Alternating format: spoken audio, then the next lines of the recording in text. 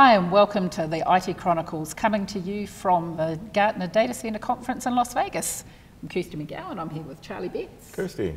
And we have great pleasure in chatting with Ken Gonzalez. And hi, nice to see you. Wonderful to have you back again. Now, usually you're sitting on this side of the equation asking the questions, but you've had some big changes recently. Do you want to tell us what's been going on for you? Absolutely. So I'm now a research director at Gartner, and I'm focusing on IT service management.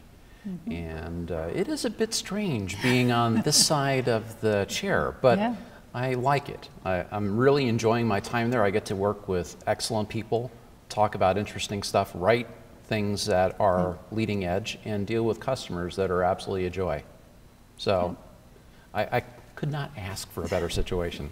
Well, congratulations, and Thank Gartner you. is very fortunate. You've mentioned your first two projects, or your first two lines of inquiry have been around major incident management and also service desk consolidation.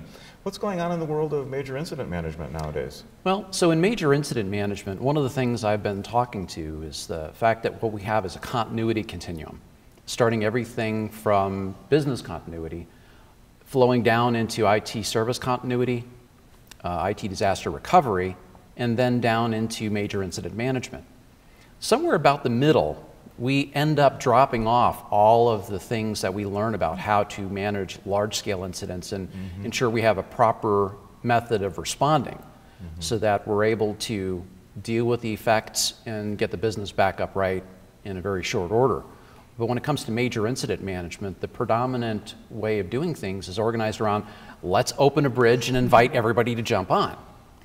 It does not have the planning discipline or the ability to let people that are doing the response actually focus on what they need to do to resolve it and get things back up and running. So my first piece of research is specifically designed to help them understand how to take those techniques and use them to organize their major incident response efforts. Yeah, no, that's actually really interesting, because I think it's something that, I mean, every organisation knows they need to be doing it well, and they think they understand how they're supposed to be doing it, but it gets lost in the weeds somewhere. So, you know, what are your sort of, what's your advice? Where do people start? The first thing is you have to be clear about the roles in incident response. And I define something called an incident coordinator. So an incident coordinator is the person that's responsible. They're like the quarterback for the incident. Right. So they have to manage the communications internally as well as externally. And I've also separated that out from the role of the incident owner. So in a lot of cases, an incident coordinator or an incident owner, they may be dual-hatted. So they may actually be one person. But in certain cases, they actually may be a different person. So the incident owner has the ability to make decisions on behalf of the organization. Right. Are we going to take something down? Do we need to reboot something? Right. And in certain cases, they actually need to go back to the executive team and get permission to do these things because of potential impacts in other areas. Because it may not be about the particular disruption that they're handling at the moment. So we want to bring some discipline to that. And also, with span of control issues, when you have people on your response team, you want to be able to give them the freedom to work on the things that they work on. So they might actually have a team leader that they report to that helps facilitate the communication and also help prioritize the work so that everybody that's on the team is moving towards a resolution and they know what their part is, they know how to do it. They actually can bring all of their attention, and when we do that, we actually get close rates that are a lot higher, they're much more effective, and they're actually shorter in duration. So this is a situation where communication actually enables things to move quicker, not slower. Yes. These are such critical situations, and it's so important to handle them correctly. I think we've seen a lot of very interesting insight coming out of the web scale community on this.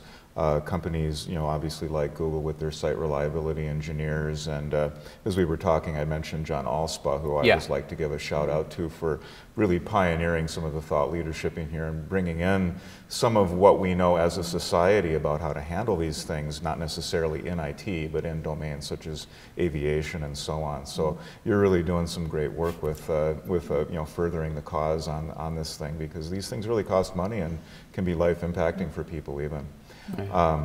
So on to the other major theme that you've been exploring is the consolidation of service desks.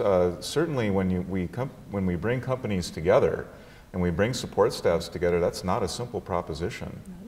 No, it's not. And I actually refer to it in the larger sense as either service desk transformation or service desk migration. So there's a particular place where each organization is at today, their current state, and there's probably a number of different use cases that go along with whatever a defined future state is. That could be a consolidation, that could be part of a merger and acquisition where you're bringing in an entirely new team and you're not sure how to make them fit together.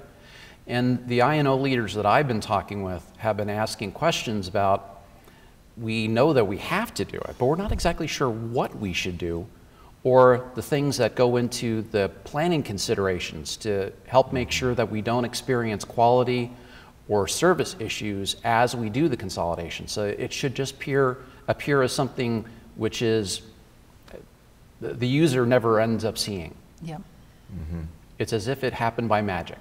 Right, right. And there's a reliable set of steps that we need to go through and a number of different planning factors and considerations that go into what we should be focusing our attention on, so that by the time you get to the point where you're starting to do the actual mechanics of doing the migration, it should be like following a plan.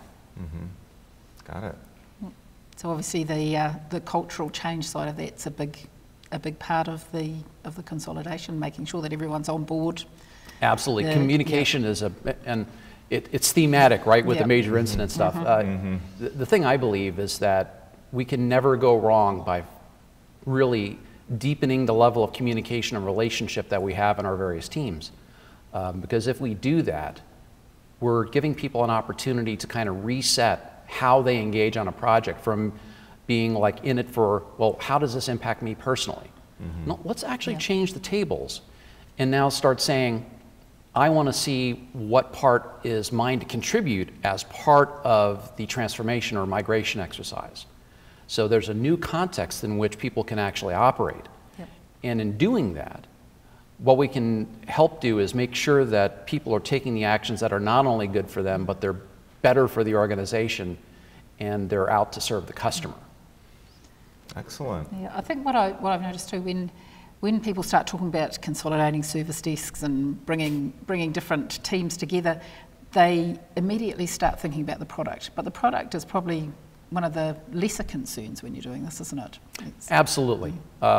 You can actually take practically any product you want and continue to use it as long as it's not going to fall over because it's not being maintained, or it's not an ongoing support burden where the vendor no longer supports it, so you need to get off the platform.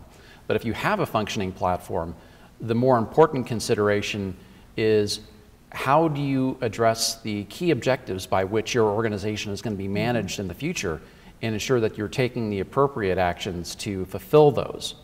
So that's an essential part of the migration context that needs to be preserved and acted upon.